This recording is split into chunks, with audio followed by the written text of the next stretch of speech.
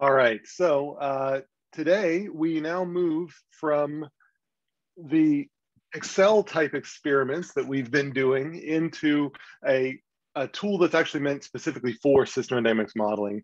So whereas Excel is a general purpose tool that we can do numerical simulations in if we kind of know the right formulas, I hope you've seen that those formulas, even for simple systems, are a little bit tedious to keep track of all of that bookkeeping.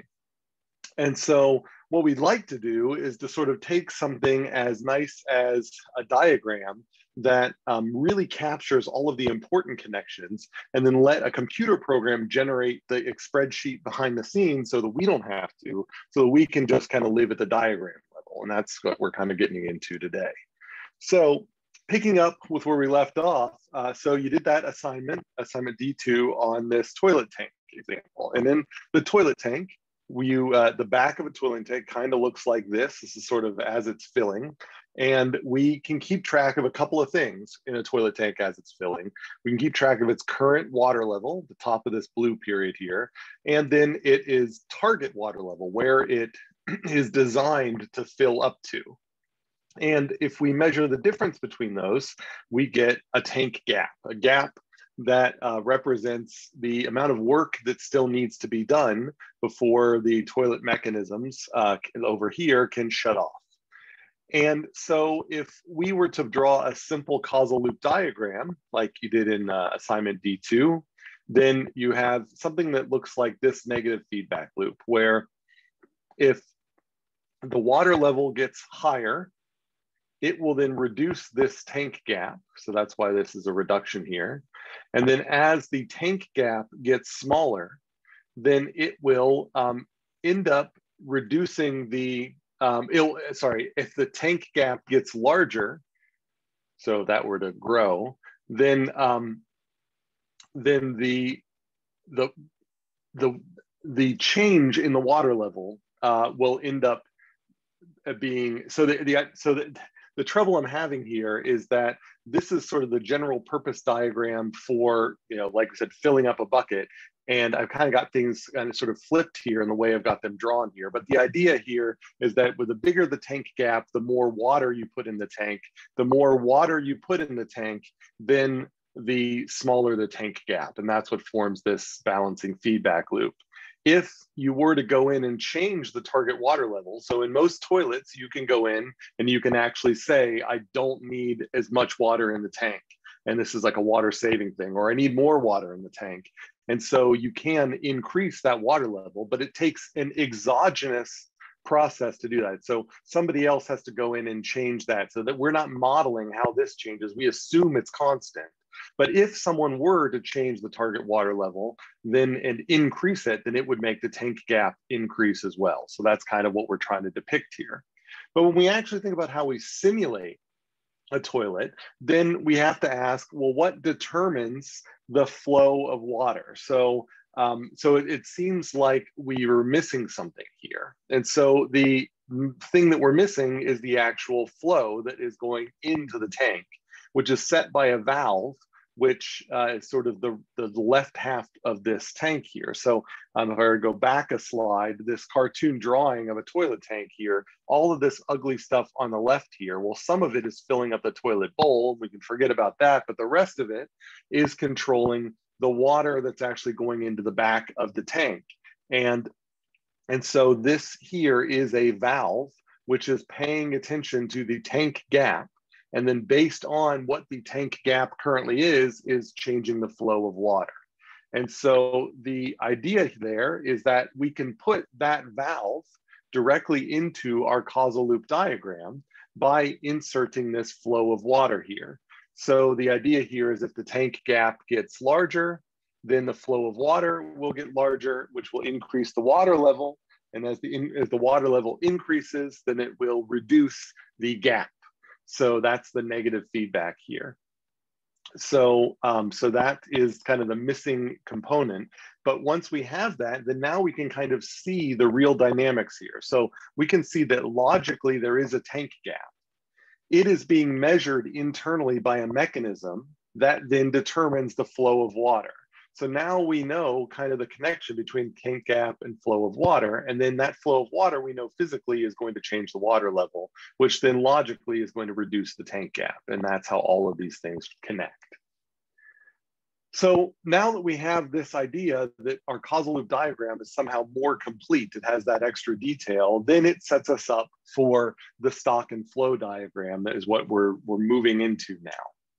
And so the idea here is, from a causal loop diagram like this one, I have a set of things that I would refer to as stocks, which we'll define formally here in a second. But basically, these are the memory in the system. So you can say at any instant of time, how do I characterize a toilet? Well, I characterize it by how much water is in the tank. So if I know that it's empty, then I know that it will soon start filling. So I know everything about the future of the toilet, knowing that it is currently as an empty tank. If I know that it's full at 15 centimeters, then that tells me that that is going to stay full and stay there at 15 centimeters until there's some shock to the system, a flush. So that's another exogenous driver there. But it's, without that happening, then the toilet is just going to stay there at 15 centimeters. If I know it's somewhere in between, then I know it's been filling up to that point and it will continue to fill. So the water level tells me the state of the system. It tells me where the system currently is, where it's been, and where it will go from here. So that is a stock. The state variables are these stocks. And then the things that cause those state variables to change over time are the flows. And so in this case, it is a literal flow of water. So that's our stock and our flow. And so we can look at a causal loop diagram and we can say this variable is a stock, this variable is a flow, and these other variables, like the ones over here, they're not either of those, they're just kind of helpers. And we can then put those into a different diagrammatic format, which is this one over here. And this is the so-called stock and flow diagram, where all our stocks show up here as rectangles. This blue oval is just me trying to show that there's a connection between these two diagrams. And the flows show up as these thick arrows with these little valves on them, just like there's a valve in a toilet. These extra things that help us do the connections just show up as circled variables, and we're going to call those converters, as we'll see here in a second. And then I can draw the same links. In a causal loop diagram, you always annotate the polarities of these links. In a stock and flow diagram, as we'll see, those polarities don't have to be annotated, but it sure sometimes is very helpful if they're annotated here. So these links just mean that the water level has some causal influence on the tank gap, and the tank gap has some causal influence on the flow of water. But in a stock and flow diagram, I don't necessarily need to put the minus and the plus here. It just sort of helps with interpretation when I do. All right, so to drill down into this a little bit farther, as I mentioned, I'm going to call anything in this square box a stock. That's, again, the state of the system. Sometimes they're also called accumulators or levels or box variables. Any of these things in the circles here, I'm calling converters. They're also called auxiliary variables, dynamic variables, or parameters. And these are things which are, you don't necessarily need them. Like, I could have connected water level directly to flow of water, and then the formula inside flow of water would be more complicated. But I can simplify the formula inside flow of water if I've already calculated a tank gap outside here. I can just say the flow of water is related to the tank gap. I've sort of named another variable here. But this is just meant to be a helper in the calculation. I could have just directly connected water level to flow of water and got rid of the tank gap entirely. But if I do that, if you think back to your causal loop diagram, it kind of takes important details out. So it is more informative to leave all those variables in. So then, if I were to drill down into this stock and flow diagram, there is additional information that we tell Vensim after we draw this stock and flow diagram. So if I were to drill down into target water level, I can assign it a number, 15.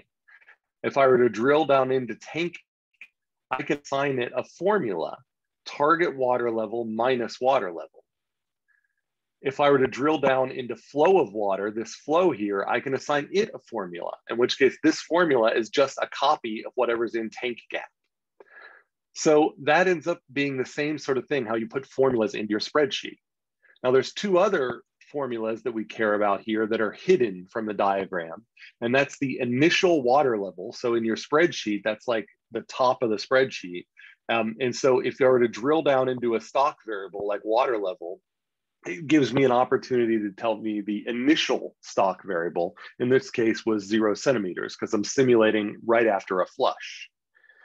And then I also have to go in and tell it the time step. And so in your spreadsheet, you needed a time step. In Vensim, you'll need a time step. And there'll be a separate place off the diagram that'll be like within the Vensim settings where you'll end up setting the time step. Just like there is a separate cell in your Excel spreadsheet where you set that time step. So this is where we're going. How that maps to where we've been, we can look at the spreadsheets that you built for assignment D2, and we started to talk about in the last lecture for the toilet tank. And you have maybe a spreadsheet that looks like this one, where you've got these parameters up here, DT, 0.01, target water level 15, they're out here. They're just these extra cells hanging out on the side. Those are types of converters. Then we've got our water level stock. Well, there is a column for the water level stock. And we've got our tank gap converter. Well, there's a column for that tank gap converter.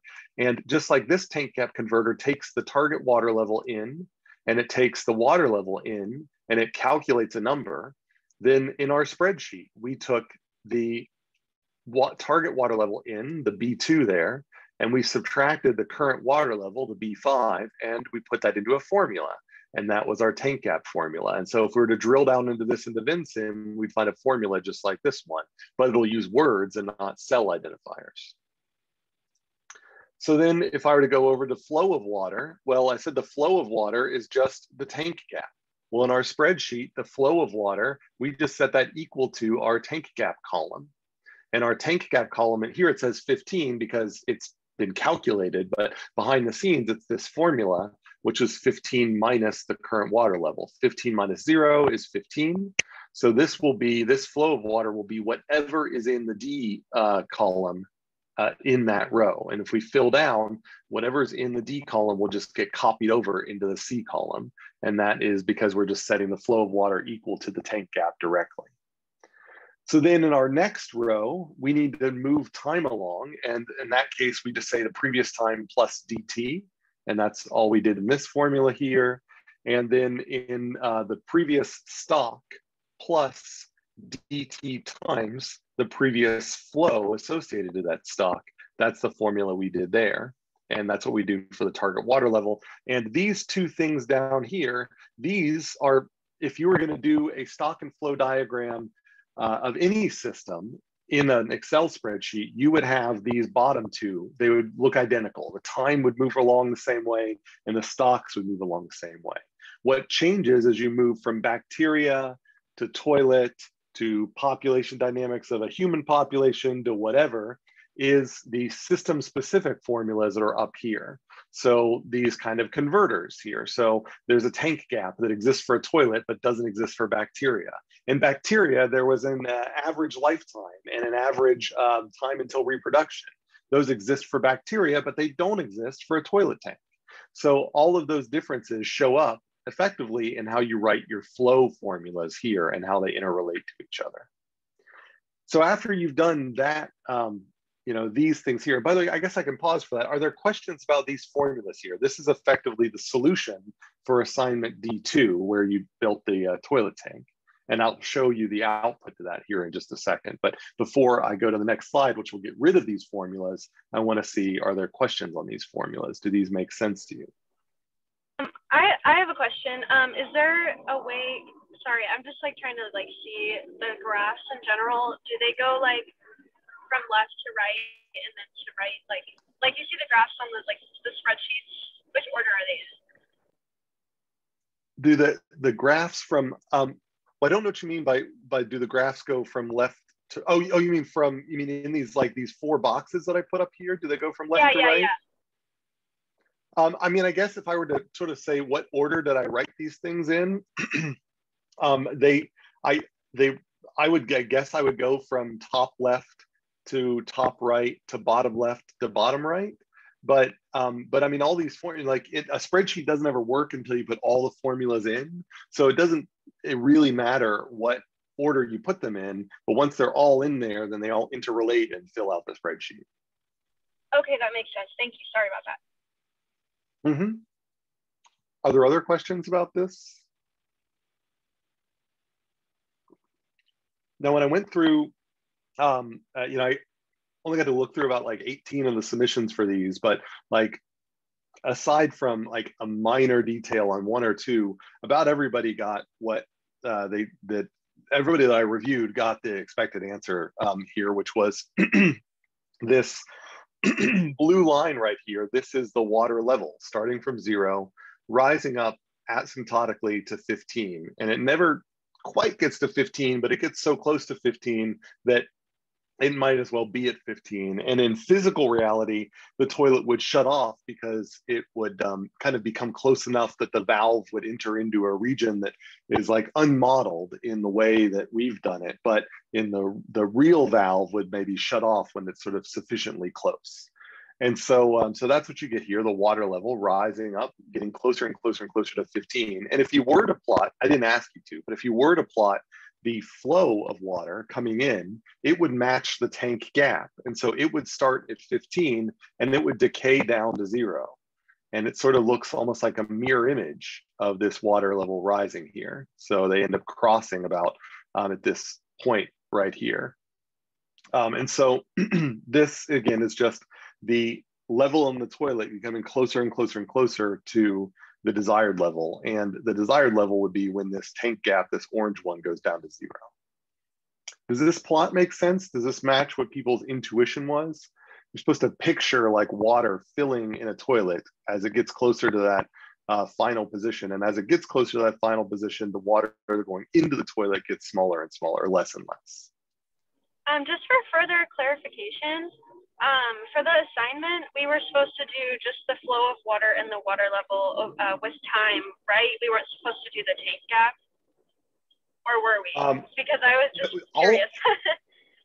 All I asked you for was this rising plot, which was the water level itself.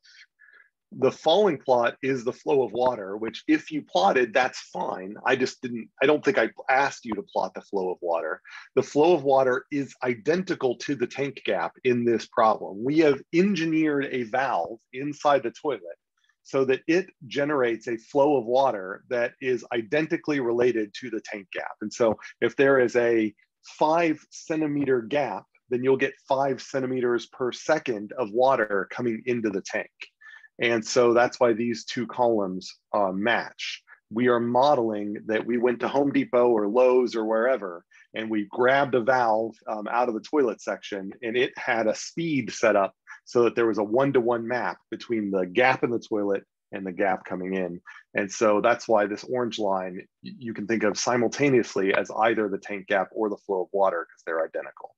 But I didn't ask you to plot these two columns, only this column. Okay, I was just curious. Thank you so much for answering that. Mm-hmm. Any other questions about this?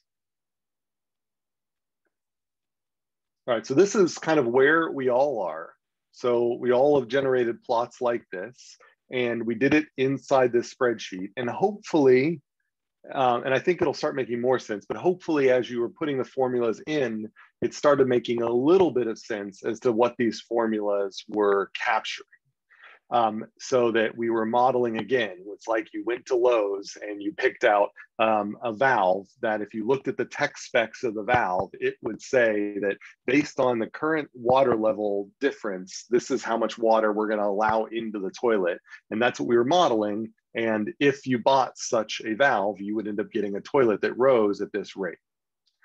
Now, this is one way we could have modeled this. We could have alternatively modeled this with this differential equation here, where we would say we create a variable called water level, or you could call it x, which would be our state variable. And you can say dx dt or d water level dt equals, and this is what we were saying. This is basically saying dx dt equals whatever the valve tells us. And the valve says there's a 1-to-1 map between the gap of water in the tank and the rate of change that I am going to enforce by pouring water into the tank. So this is saying the rate of change of the water level is equal to this difference. And this is enforced by a valve. Someone is engineered a valve to operate this way. And so by running that spreadsheet, we are basically saying, what if we installed a valve that was this way? What would happen to our water level over time? And we would say that, well, very quickly, like within 5 seconds, you would be nearly at, that 15 centimeters. And so we did it in a spreadsheet. You could conceivably also do this mathematically. There are methods, and we could go over those methods, but they're kind of outside of the scope of this class, and kind of intentionally here, but related to what you did in SOS 211, where I could give you an expression like this, and you could do an integration. You could integrate this expression here. You could solve this differential equation, and you would end up getting an expression that looks like this one, where it would say the water level at any time is equal to the target water level times this expression 1 minus e to the negative t. And so this is the solution, the mathematical, the analytical solution to this problem here. And if I were to plot this thing down here, it would give me exactly the blue line right here. And so we, in our spreadsheet, generated the blue line without having to go through the mathematical step. We just had to write the differential equation. We had to write the tank gap. We put that in our spreadsheet. And with our tiny, tiny little DT logic, as long as our DTs were tiny enough, we fill down that spreadsheet, it ends up generating a plot which will match the actual solution to this differential equation if we were to go through the math. But we didn't do the math. That's the magic of it all. Are there questions about that?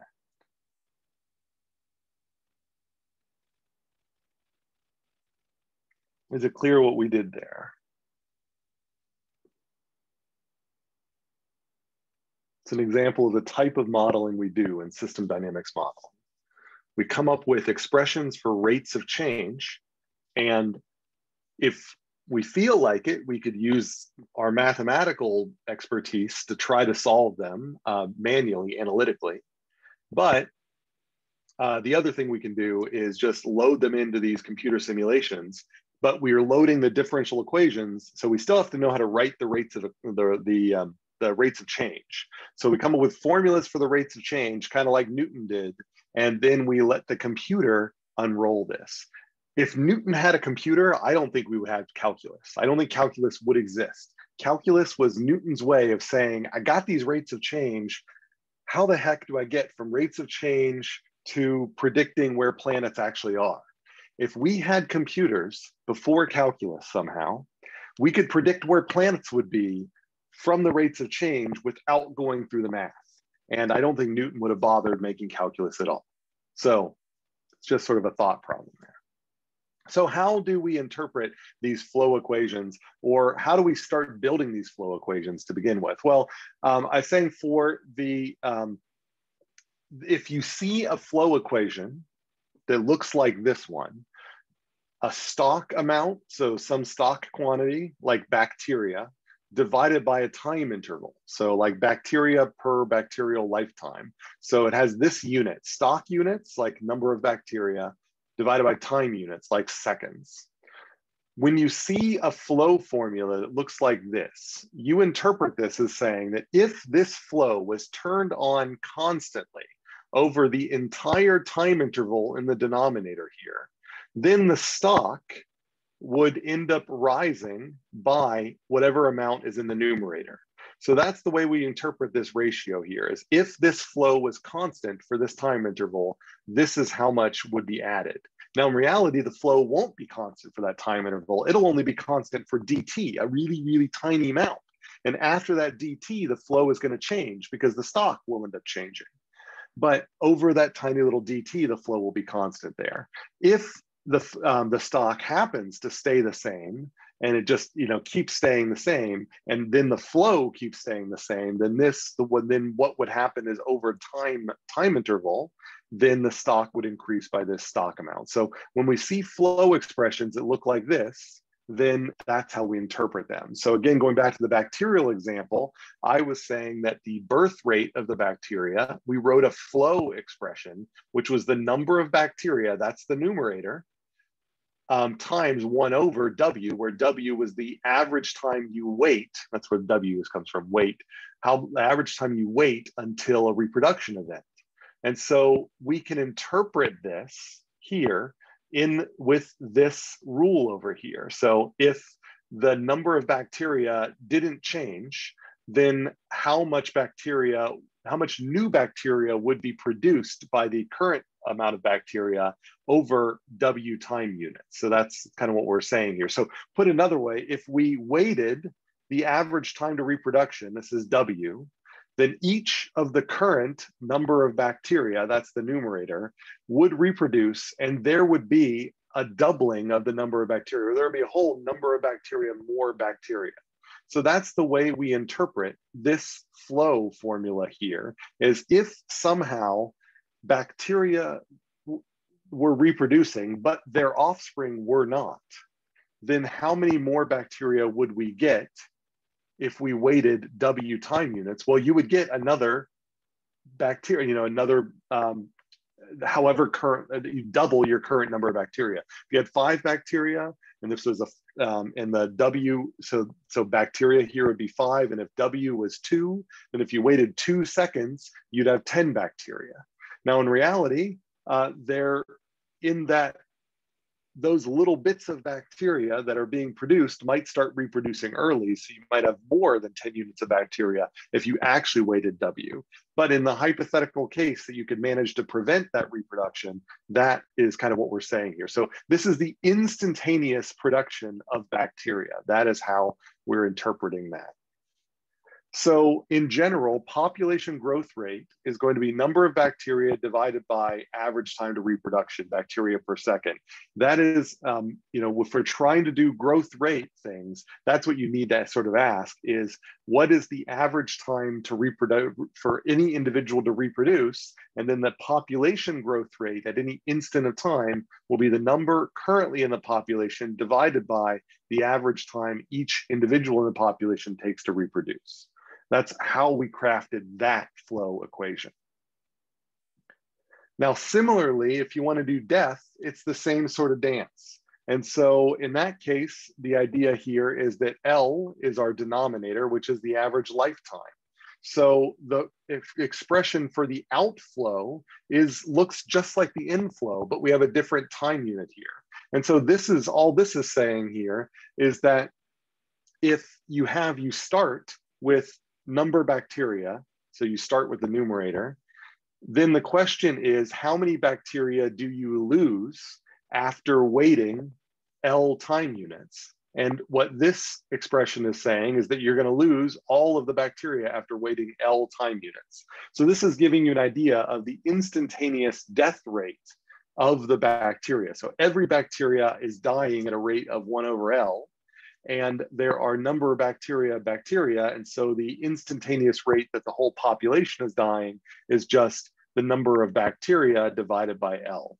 So again, for these population problems, the birth rate will be however is currently in the population divided by the time until reproduction.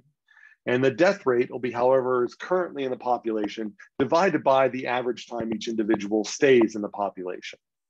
And so, so that is where we get these flow formulas that look like this when we're referencing populations. So we can combine those together for populations, and the general guidelines as we have is we can measure the average time it takes for an individual to be added to the population, and the contribution of that individual will be 1 over that time. And then we multiply the number of individuals in the population by that 1 over time.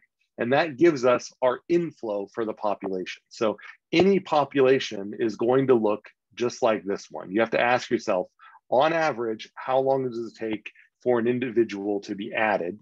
And then you effectively divide the current number of individuals by that time, and that gives you an inflow expression. And you do a similar thing with the outflow expression, and that's where we got the bacterial net flow here. That's just came from these two exercises together. So that's how we formed the bacterial flow. Now, I want to do the same thing for interpreting these flows for the toilet tank example, but I want to stop here for questions. Are there any questions here about where these flow formulas come from in the bacterial case? Because just to emphasize, our job in this class is not to solve the differential equations. The computers do that for us. Our job in this class is to come up with the differential equations, or in other words, come up with the flow formulas. So we need to figure out how to build these flow formulas. And I'm just trying to say, for populations, this is general guidelines for how you can build inflow and outflows.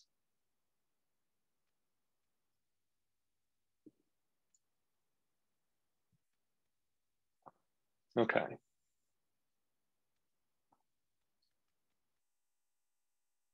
All right, so let's revise that a little bit for the toilet tank example. So in the toilet tank example, again, flows generally take this form where it's going to be some amount of stock divided by some time interval, because the units for a flow always have to be these units. They always have to be stock units divided by time units.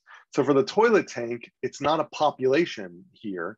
And so, but we still need a way to form a stock amount divided by a time interval. So the way we interpret the flow for the toilet tank is, if the toilet tank was turned on, if the valve here was turned on and left at this flow rate, then it would take this time interval to add this much water to the toilet tank. So for our particular case, for the tank gap here, we said the flow of water is equal to the tank gap. We were implicitly saying the flow of water is equal to tank gap divided by 1. So we were saying that this valve will, in 1 second, fill all of the remaining tank gap. So if you start with a tank gap of 15, then the flow of water will be 15 divided by 1, which will mean at the flow rate, at the very beginning, right after you flush the toilet, the beginning of the simulation, that flow rate will be highest. And that flow rate will be so high that if it stays in that position, constant, for a whole second, then you will fill the entire 15 centimeter tank gap. Now, in reality, that's not going to happen, because you're only going to leave that flow on for DT. And at the next DT, the tank gap's going to be smaller, which means the flow is going to be smaller, which means it's going to turn down the valve a little bit, so water will come in a little more slowly. But, so that's kind of the story, that here is not actually what's going to happen. The toilet is going to take longer than 1 second to fill. But when we need to model the instantaneous rate. And so the instantaneous rate represents kind of like, if it were this rate for this time interval, then it would manage to add this much to the stock. So for tank gap over 1, then at any instant of time, if you measure that tank gap, then we're saying that the instant of water coming in, at that instant, the flow rate of water coming into the toilet tank is fast enough that it could fill all the rest of the toilet in 1 second at that rate. It won't, because at the next DT, it'll be a little slower. But at the current rate, at that instant of time, it will fill the rest of the toilet in 1 second. That is the way we're modeling this. If we want to engineer a new valve, we could go into that and we could change the 1 second in the valve to 10 seconds or 20 seconds. So this sort of implies that there is some physical hardware inside the valve that is going to allow the designer of the valve to adjust the speed of the valve. But the way they would specify it at any instant of time is to say that however much water is left, it will pour out a flow of water at that instant of time, so that it will fill the rest of the tank in whatever this denominator is. For our case, it was 1 second, but maybe we go to Home Depot, pick up a different valve, and it's actually 5 seconds that it should go here. And then we would get a much slower rate. So the basic takeaways here is, for bucket light stocks, not population stocks, that either empty or fill and then stop, then the inflow rate is always going to be written as kind of a gap size, which will kind of be like the difference between the current state and the target. So that target might be 0 if it's emptying, or that target might be some upper set point if it's filling. And it'll be gap size divided by T, where T is, if you were to go out and measure an actual toilet, then this T would be the time it takes for the toilet to fill to this magical number of 63.21%. And so I can show you guys maybe later in the semester where this number comes from, but this is just one of these magical numbers in mathematics, a really important number in mathematics that characterize systems. And so if you were to go into a toilet and measure where 63% of the target water level is, and then flush the toilet and get a stopwatch out and wait and start the stopwatch at the flush and then stop the stopwatch right when it hit that 63% mark, you would get a time, and that time might be 12 seconds. That 12 is what you put into your simulation if you wanted your simulation to accurately reproduce the way your toilet tank is filling. So we put in 1 second, which was probably a little fast. So it was probably a lot fast, actually. But I didn't want to introduce the complication of this extra parameter on your assignment, which is why I just pretended like, T was equal to 1 and, and just washed it kind of, I brushed it under the rug. But now we're lifting up the rug and we're showing you there is a denominator under that rug. And that denominator was 1 in your assignment, but it could be anything. And you can actually measure what that denominator could be by actually measuring real systems. So any system that decays to 0 or rises up to some set point, you can figure out what is 63% of its rise or its fall. And you can figure out, on average, how long does it take for that system to reach that 63%. And whatever that time is, that's what you put in the denominator of the flow formulas when you're modeling the flows for these types of filling or emptying systems.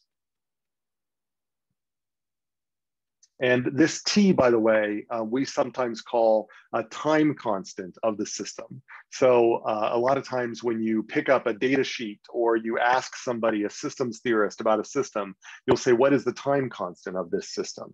And they'll say, oh, it has a 30-second time constant, or it has a 30-year time constant. And that's just technical jargon to say that, that it takes about 30 years for this system to reach 63% of its final value. And so that's where that term comes from, time constant. Now, again, for a toilet, a 1 second time constant probably is way too fast. If you flush a toilet, it probably doesn't reach 63% at 1 second. It probably takes, I don't know, 10 seconds to do that. But the flow is going to get slower and slower and slower. So the point is the flow doesn't rise immediately to 15 and stop. It keeps rising slower and slower and slower and slower. And that slow decaying rate, that's what we're measuring that 63% of. All right, so are there questions about that?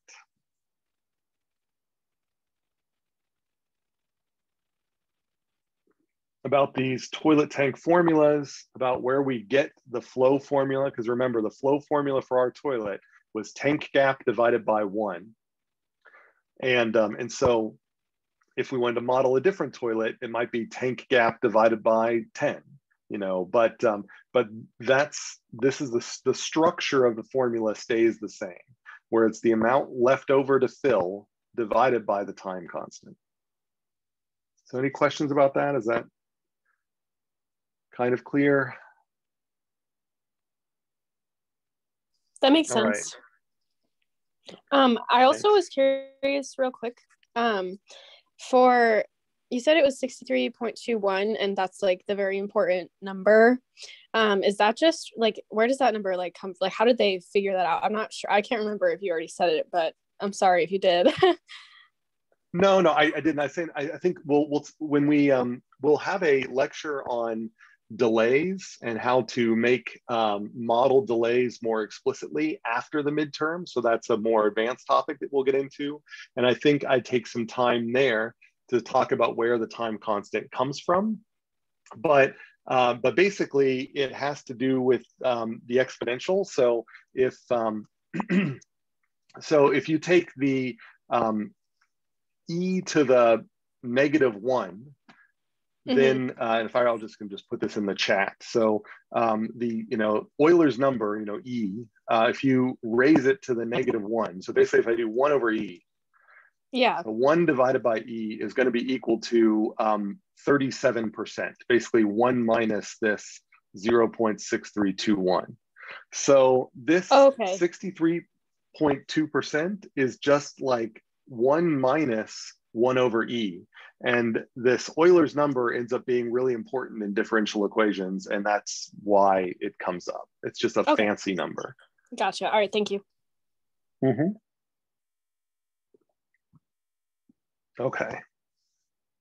Or put another way, if basically once upon a time, people realized it was convenient to write flow equations for these types of systems in this form, gap divided by constant.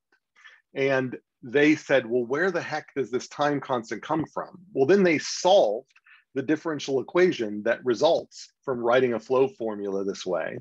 And they said, aha, if whatever is in the denominator here will be the time at which the system reaches 1 minus 1 over e of its final trajectory. And so that's where it came from. So I don't want to make it sound like it started with 63.21%, and then that is what caused them to write formulas this way. It actually started with people writing formulas this way because these formulas made sense and they were convenient, and then asking, what does the denominator mean physically? And then when you end up solving that, then you end up getting the 63.21% out. And then it just happens to have a nice, convenient application that you can go in to the real world.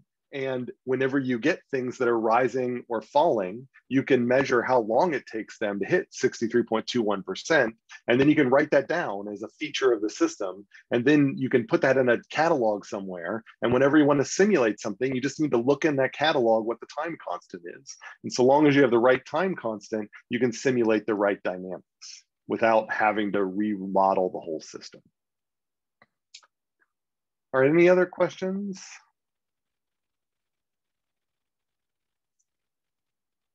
All right, so let's do a real quick attendance exercise. The question here is just relating to that past discussion there, is what is the term, and it's 2 words, that we use for the 63.21% time? So I said there's a word, or there's a term, a phrase that's 2 words long, and it is what we refer to as the time at which a system reaches 63.21% of the of its final value. So what is that term?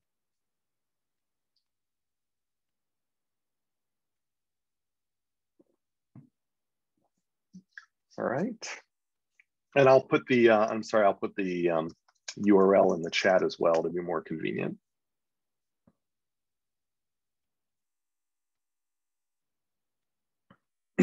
Okay. All right, so those are the examples we've done already, the bacteria in the toilet tank. Let's get a little more generic and start talking about stock and flow diagrams. And by the way, the term I was looking for was time constant there. So, if you didn't get it, that's fine. Again, these are graded for completion, not correctness. And I'm actually very interested in seeing how people are doing. So I'm really interested in seeing what your first answer was, but I'm also happy to tell you that that's what I'm looking for. And that's a term that you should be happy to use. The time constant of a system is kind of how slow a system is. All right, so stock and flow diagrams, more generally, not just for this toilet tank and bacterial case. So stocks are going to be depicted in different programs in slightly different ways, but I hope you can see the similarities. In Vensim, this is the way stocks look. There is a program called AnyLogic, which makes stocks that look like this. There's a program called Stella, or actually the program that your textbook uses. Stocks look like this one. And then there is Insight Maker, stocks look like this one. So they all kind of look like boxes. That's the key point here. And they all represent things that accumulate over time. So they represent the current state of a system, how much water is in a bucket, or how much water is in a toilet, how much money is in a bank. So if you know how much money is in a bank, you know how much interest will be calculated the next year, and you can figure out how much money will be in the bank the next year. So if you just knew the interest rate, you'd know how much money potentially could grow, but you won't actually be able to know anything about the bank account without knowing how much money is in the bank.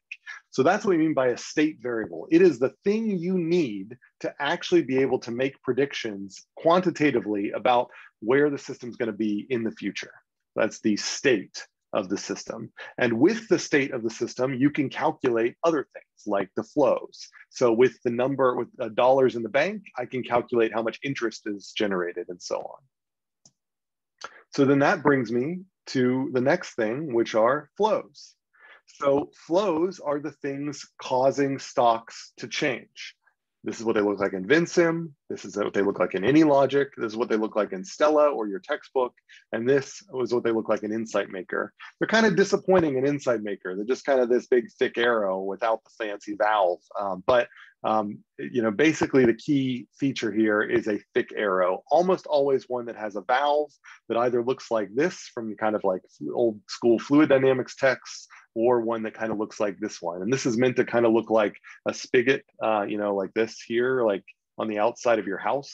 So that's kind of what it's trying to show here. And so these flows, they are representing that the stock, either connected to the left of them or the right of them or both, is changing by this rate. If the stock is connected on the right-hand side here near the arrowhead, then the flow is going in, which means it makes a positive influence on the stock.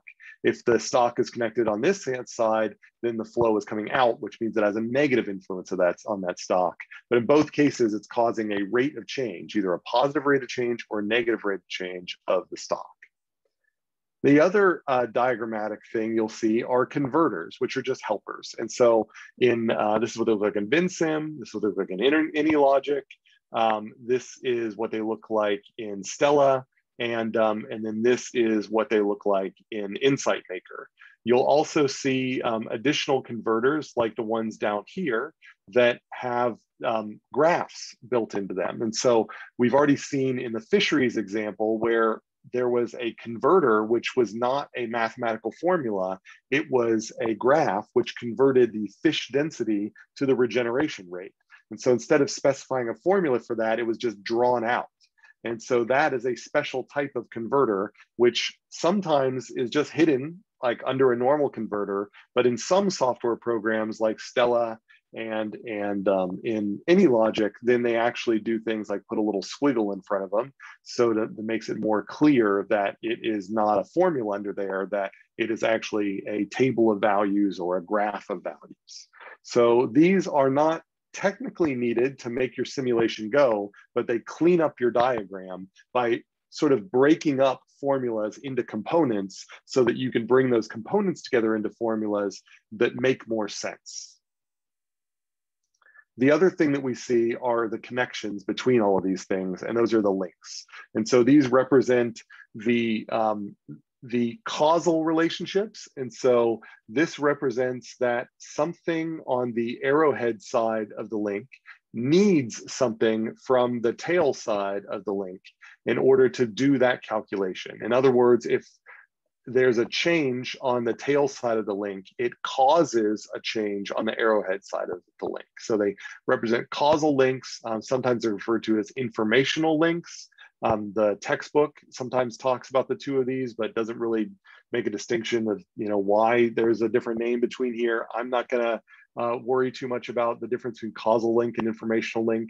It's just meant to transmit information or transit causality from one point to another.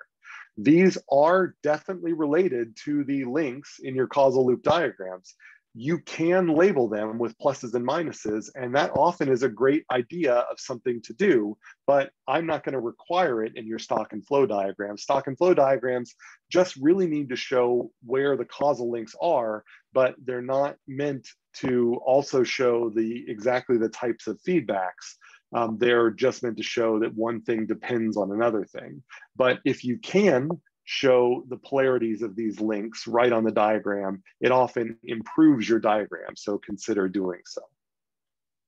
All right, so as examples, here are 3 dynamic variables. And so these are all used within a model of a bank. I have a desired bank balance here, and I have all bank balances here, and I have a gap between desired and actual. So if I were to try to build this in Vensim, in order for me to calculate the gap between my desired bank balance and my current bank balance, I need access to both of these variables down here in this variable up here, in this formula up here. But there are no links. So if I were to try to simulate this, Vensim would complain that there would be an illegal formula implemented in this gap here because I have not given access to this variable, or to this variable. I have not given desired bank balance to the variable, nor all bank balances to the variable. So to fix that error, I have to, in Vensim, draw this link and draw this link. And after I've drawn those links, then I can go into this variable and implement a formula that makes use of this variable and this variable in its formula. And Vensim will be happy with that.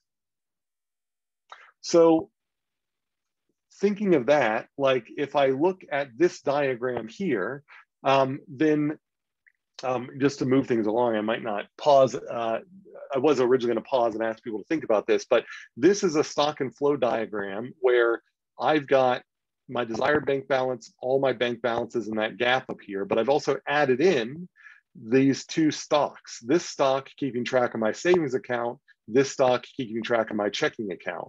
My savings account is affected by the interest coming into it. My checking account is affected by my salary. Now, there are links that are clearly missing here that I need in order to make this thing work. And I would claim that the minimal set of links that are missing are these 3 links I'm about to draw here. These links are needed because I can't calculate an interest rate without knowing how much is in, or not an interest rate, I can't calculate an amount of interest without knowing how much is currently in the savings account. So I need this link feeding back over here. I also can't calculate how much is in all of my bank balances without knowing how much is in both bank balances up here. So in order to even get started, I need those links just to make those formulas go. Are there questions about that? The fact to see how I had to add at least those 3 links. Here it is broken, here it is fixed. I had to add these 3 links.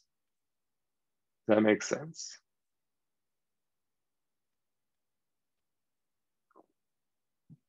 Now, as you stare at that, I'm hoping you think that there's probably other links that a good model would also include. For example, right now, there is no way to get money into the savings account except through interest. So there is probably needs to be an additional inflow or an adjustment of this inflow to account for maybe some fraction of my salary that goes automatically into savings.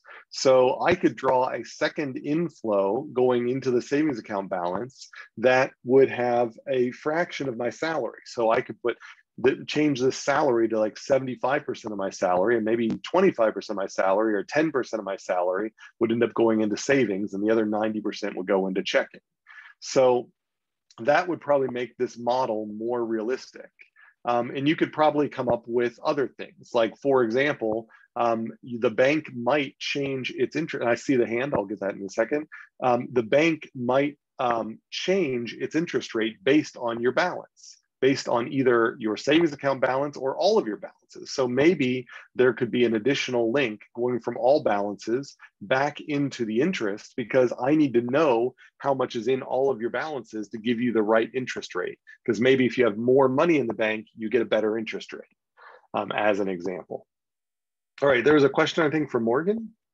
Yeah, when you said inflow, you're adding an inflow for like from the, I think it was the amount of your salary into the savings account, would that just be a link going, or you said you would add an inflow? So, or is that the like little arrow with the dark filled in arrow? Like you would add one of those? That would be one of those dark ones, like this big one here. So the thick one, which I would draw in my PowerPoint, but for some reason my PowerPoint right click isn't. It's like something else has got focus right now, so I can't draw it in. But or maybe I'll do it this way if it'll let me. Yeah, right. So if I were to draw like a thick arrow, let me see if I can change the.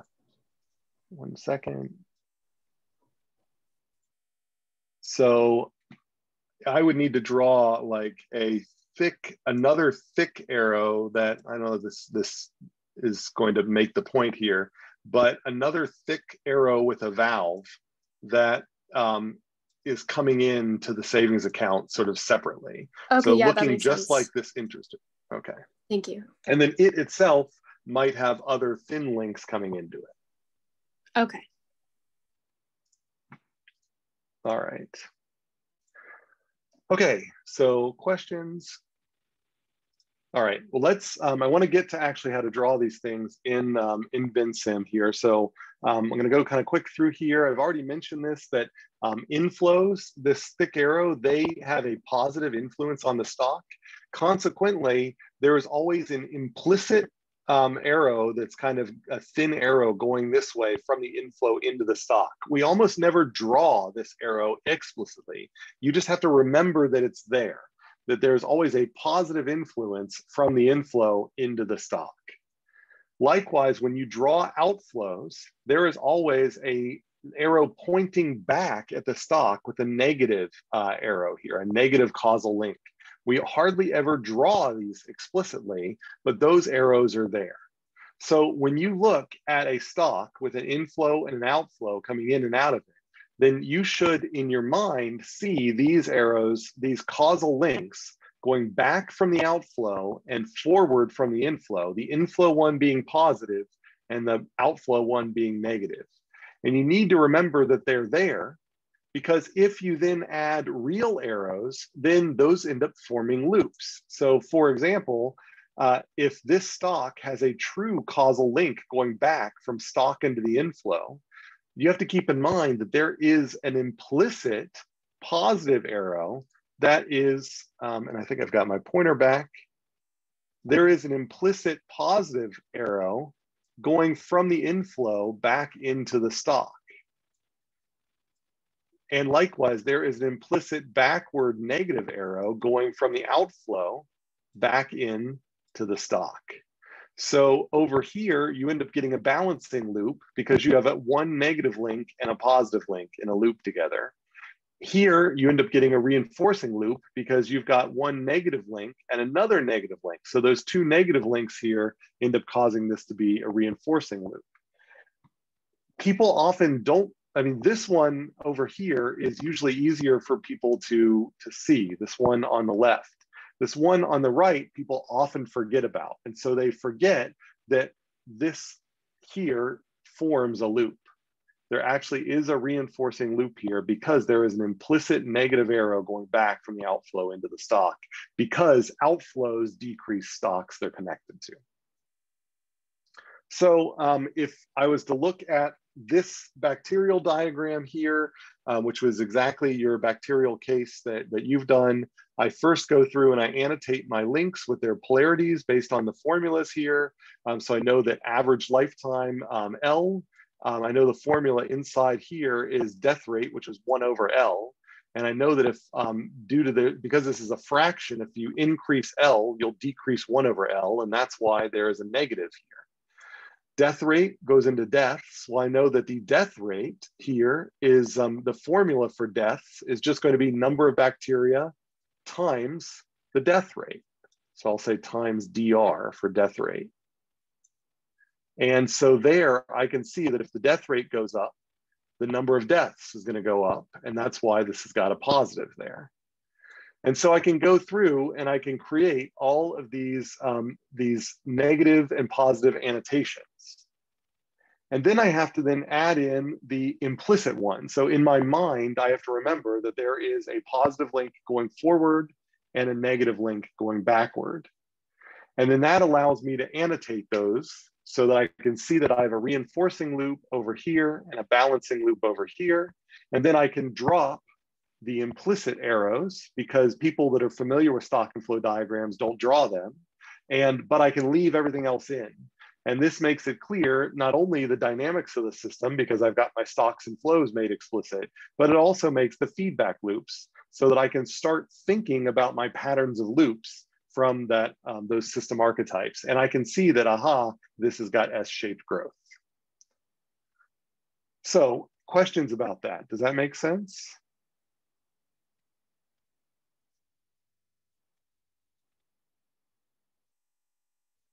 Does everybody see where these annotations come from, how they relate to the formulas, and where these loops come from? The fact that there is a hidden loop going back or a hidden link going back and a hidden link going forward.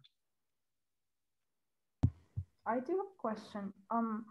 Why on the stock and flow diagram, why are the arrows coming out of the stock in that direction and not the opposite? For example, okay, so bacteria.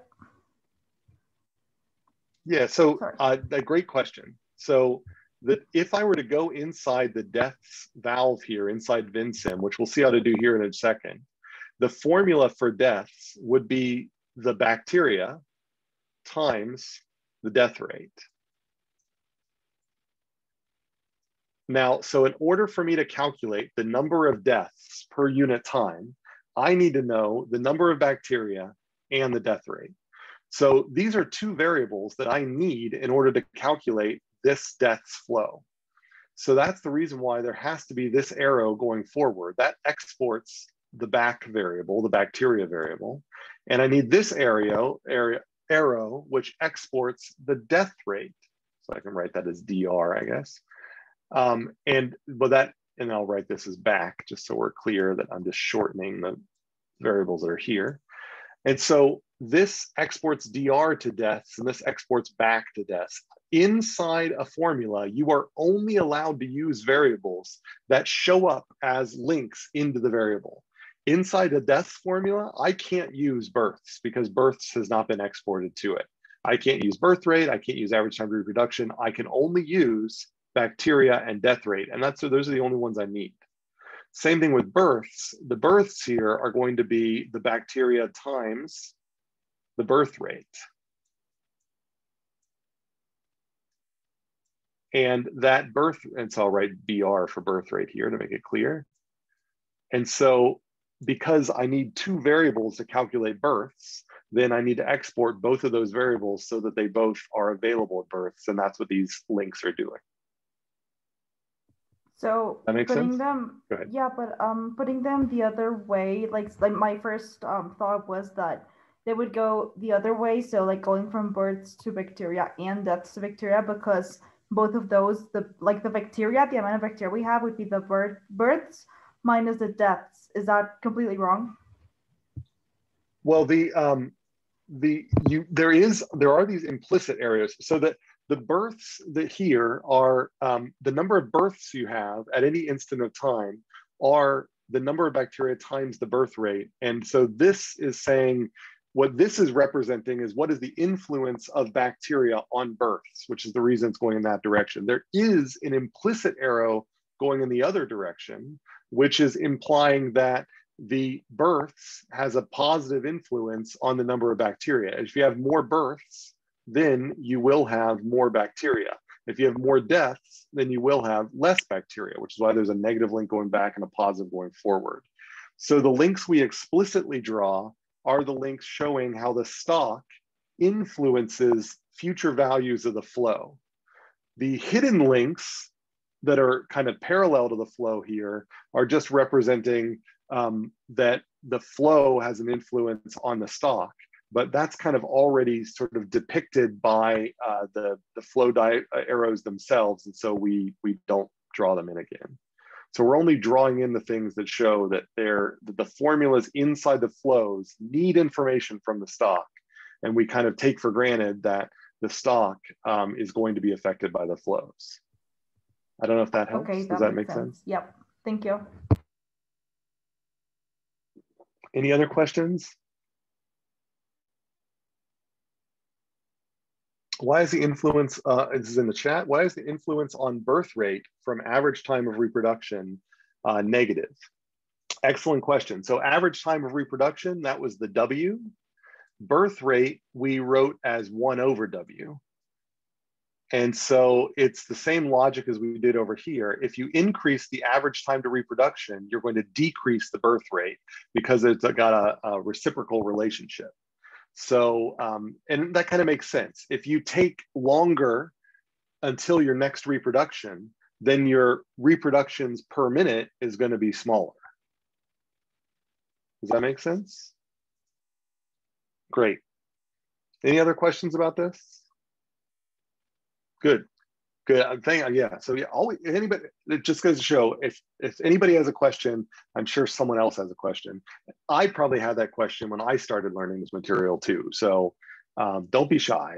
And if you are shy, then don't forget you can also use that that questions link at bit.ly.212questions, which you can post anonymously, and I will do my best to watch that. And I'm going to head over there now to make sure there are no questions there.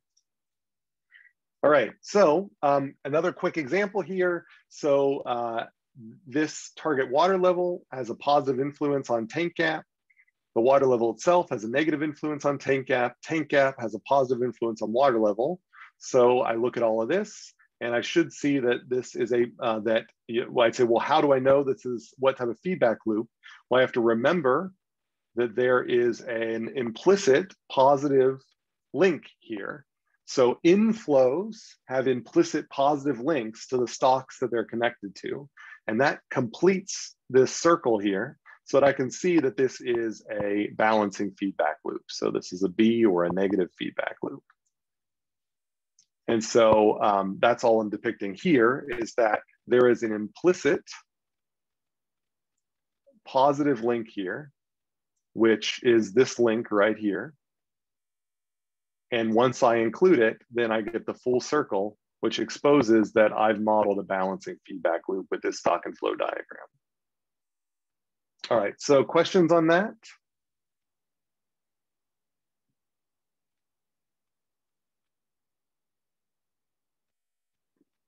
Great, great. All right, so 5 minutes. So let's, at least in Vensim, take a quick look at how to do this. And by the way, there is a homework where you're going to redo the toilet tank that you've already done using Vensim.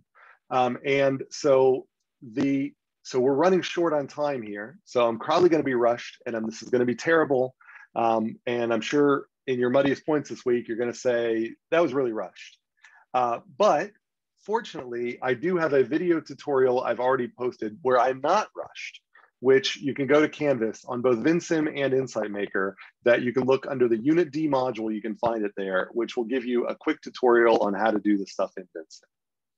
So we've already used Vensim for this stuff. Now we're going to expose a couple of other variables that are a couple of other options here in Vensim, like the level. So I can go into here in Vensim, and instead of using variable like before, I can click on level, and I can type in bacteria. And if that's a little small, then I'm going to go in here, I'll right click, I'll bring my defaults over, and I'm going to make this bigger, say 20-point font. And then I need to start drawing flows. And so that rate in Vensim is how you end up drawing flows. And so I click where I want the arrow to start, and I click on where I want it to terminate, and then I can say births. And I'll do the same thing with rate, but now I'm going to do the deaths. And so I'm going to click on rate here. I'll click where I want it to start. In this case, I want to start on bacteria, and I'm going to have it end off just out in the vacuum. And that's kind of what these little clouds mean here, is that there's no stocks connected to the other end of it. So it's only affecting one stock. And so, I can create variables for my converters. And so I can say, like, create a lifetime or average lifetime. I can create a birth rate. And I can create a average time to reproduction and a death rate. And I've put them in the wrong spot. So I'll put this one over here and the average lifetime over here. And so far we haven't really done much different than what you've done before, except now we're using the rate and the box variable or the level up here. So I then do the connections like you've done before. I know that average time to reproduction affects birth rate. I know that birth rate affects births. I know that bacteria affects births. So all the stuff that we've done before. Let's see if I can manage to get that arrow drawn properly.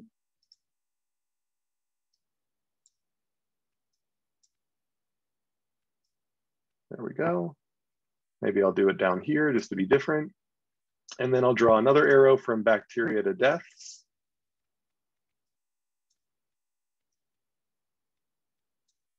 Death rate affects deaths, and average lifetime affects death rate.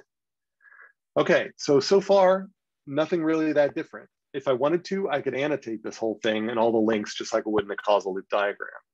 What I'm gonna do instead is I'm gonna click on this equations, and anything that shows up highlighted in black means that an equation is missing. So I go into each one of these things and I can click on them once, and it brings up a new dialog we haven't seen before. It's this big ugly panel here. And for most of these things, we're not going to worry about using for a while. But for the equations here, I just clicked on average time to reproduction. This is where you end up putting, all right, I say, well, 0.75. This is where you end up putting the number that was W in our Excel spreadsheet. So I go over to average lifetime. Then I put my 3, which is like the L in the spreadsheet. When I click on birth rate for this equation, then it shows me under the equations here a bunch of variables that I've already, down here, it shows me all of the variables I'm allowed to use based on the links that I've drawn. And so I can do 1 divided by, and then click on this variable, average time to reproduction. And that's like typing in Excel 1 divided by a cell name, but now I don't use a cell name, but actually use the variable name. If I go down into births, likewise, it shows me bacteria and birth rate. So I can just say bacteria times birth rate. If I go to deaths, I can say bacteria times death rate. And then I'll quickly put in a death rate, and I will show you how to set the initial condition on the stock here. So far, these formulas that I just went through here, and I know it was fast, but again, there's a tutorial online under Unit D.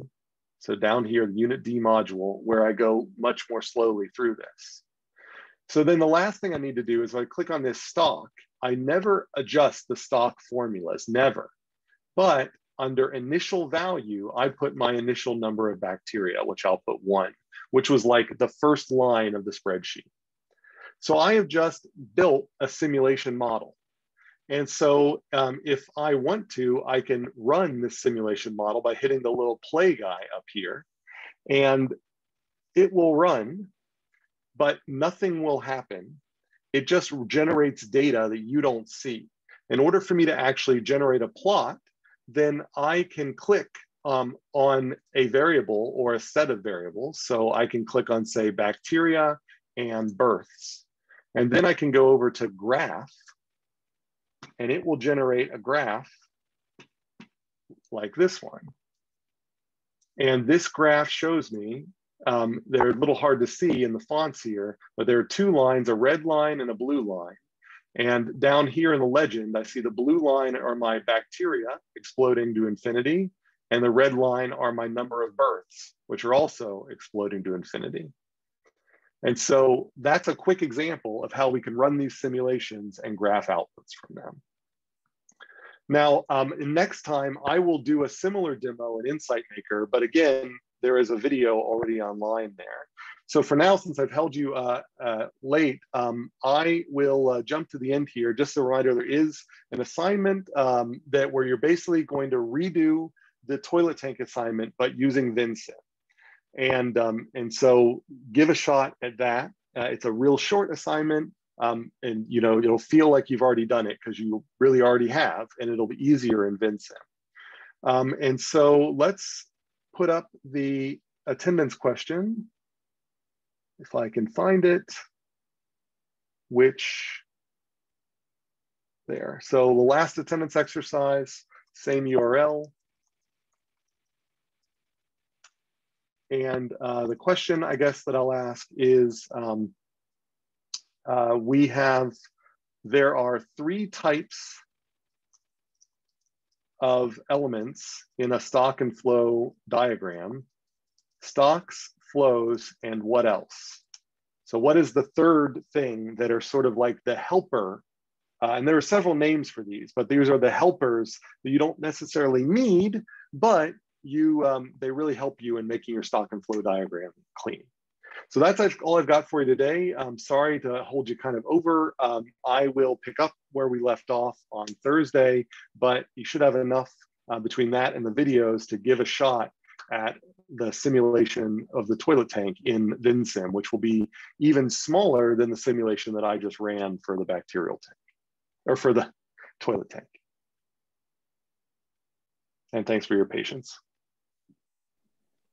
Thank you. If there are any questions, I'm happy to stick around. Otherwise, feel free to take off.